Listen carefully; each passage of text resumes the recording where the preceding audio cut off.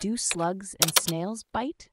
If you've ever encountered a slug or snail in your garden or while out for a walk, you might have wondered, do these creatures bite? Let's take a closer look at how they feed and interact with their environment to find out. First, it's important to understand that slugs and snails are not equipped with the traditional biting mechanism that animals with jaws and teeth have. Instead, they use a specialized feeding structure called a radula. This radula is a ribbon-like organ covered in tiny, sharp teeth or denticles that they use to scrape and rasp on surfaces.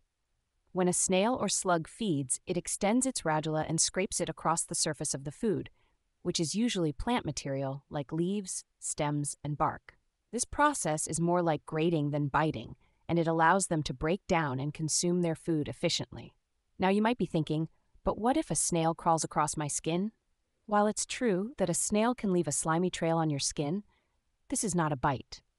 The mucus produced by snails can be slightly irritating to some people, causing redness or itching, but it's generally harmless. There are some species of snails, like the Spanish slug, that can produce defensive secretions when threatened.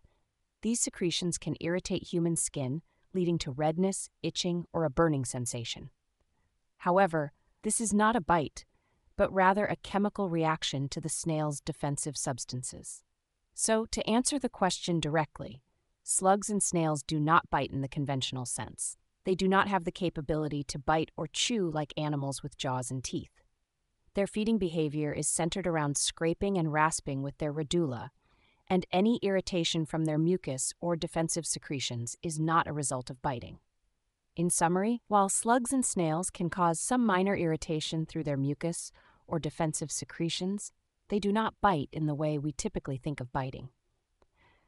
They are generally harmless to humans and play an important role in their ecosystems by feeding on plant material.